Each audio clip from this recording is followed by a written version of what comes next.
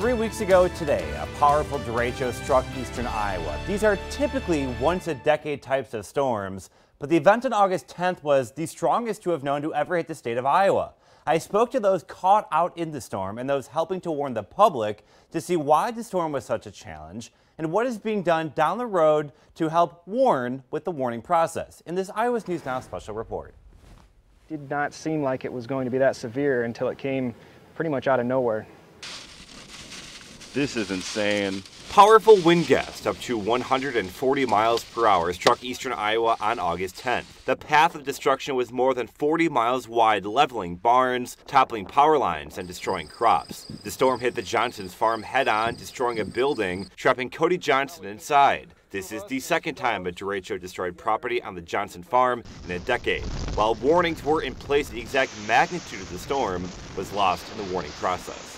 A derecho warning would be something I think maybe they could come up with now, or I mean, those things don't seem to mess around. It's kind of like a tornado, you know, it's the word that gets your attention. Part of the communication failure was the lack of severe weather forecast a day or two ahead of time. Derechos are notoriously difficult to forecast, unlike tornado outbreaks, which tend to have several days of notice. We're working hard with a lot of folks to try to improve that predictability. Bill Bunting is the chief of forecast operations at the Storm Prediction Center. While early in the morning, the threat for severe weather for much of eastern Iowa was low, the Storm Prediction Center quickly ramped up the messaging and threat level. Derechos rarely offer that kind of heads up or forecast skill.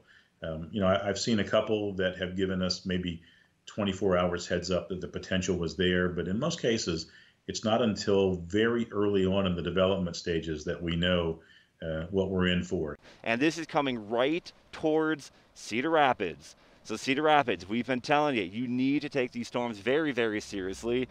The speed with which the entire community responded, both on the media side and the Weather Service side, and ramping up pretty quickly that morning was pretty amazing. That morning, the severe weather threat was upgraded from a 1 out of 5 to a 3 out of 5, an enhanced risk calling for damaging wind gusts. Then, at 10:59 in the morning, that threat was upgraded again to a 4 out of 5, or a moderate risk. Then, at 11:25 in the morning, the Storm Prediction Center issued a rare, particularly dangerous situation, severe thunderstorm watch, calling for widespread wind gusts of 100 miles per hour. Then at 11:49 in the morning, a severe thunderstorm warning was issued for much of eastern Iowa, including the Cedar Rapids metro, calling for 80 to 90 mile per hour wind gusts 40 full minutes before that storm hit around 12:30. The problem, how many people actually got that warning?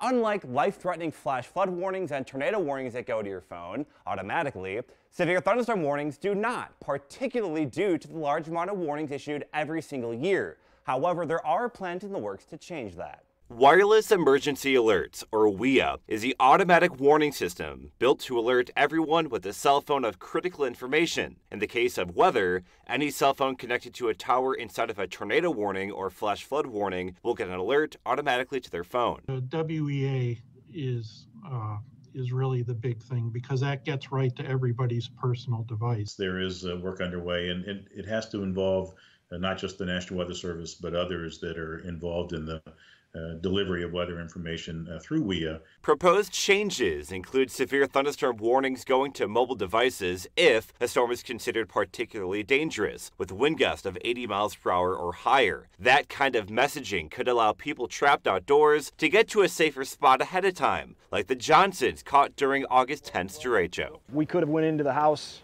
which is about 100 feet from the shop, and gotten into the basement.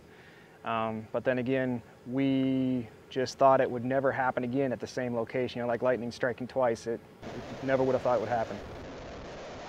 And there's no current time frame for when those alerts may go to your phone automatically, but you can get free alerts to your phone with our weather app, Iowa News Now WX. You'll get warnings and watches straight to your mobile device, staying ahead of the next storm.